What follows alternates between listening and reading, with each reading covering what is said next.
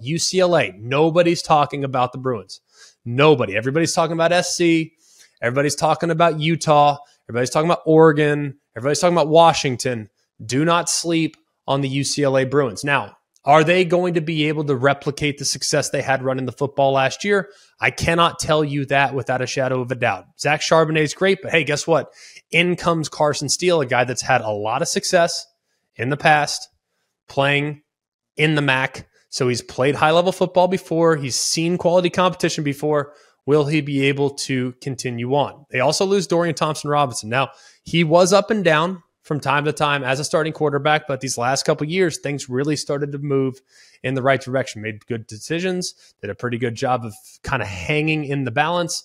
Now it's really going to be about, can they adequately replace his productivity with Colin Schlee, the transfer, or will it be the true freshman Dante Moore? I'm not sure anybody at this point knows exactly what's going on, but either way, you're looking at a team that is going to be able to run the football.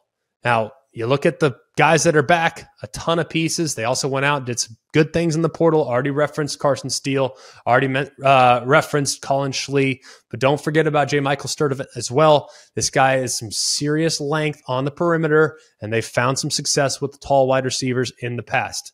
One thing I'm concerned about is offensive line. That's been a position of significant strength for UCLA the last couple of years, had tremendous continuity last year and the year before.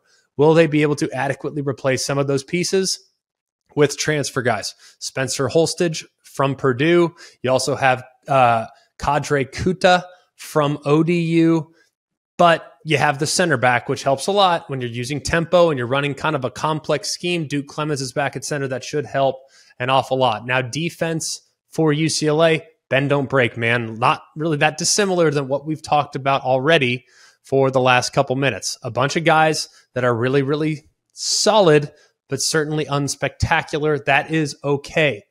They were the only team in the FBS not to give up a single play over 50 yards. They don't give up big plays, but then again, they ranked 110th nationally in allowing gains of 10 plus yards. Okay, so they got to do a better job, maybe not allowing the home run, but they got to kind of limit some of the opportunities there along the front. They've kind of mixed up what they're doing defensively. Danton Lynn, now the new defensive coordinator, he's from the Baltimore Ravens. He's 33 years old, comes from a coaching family, and I think will have an opportunity to take advantage with some of the guys that they have. Now, Liatu Latu is great. The Murphy twins, both Grayson and Gabriel, they're great. And then you, of course, have the transfer from Bowling Green. That's Jordan Anderson as well. So I think UCLA, pretty good pieces on both sides of the ball. The one question mark being the offensive line. But with the scheme they run, I think that group has a chance to still be very good.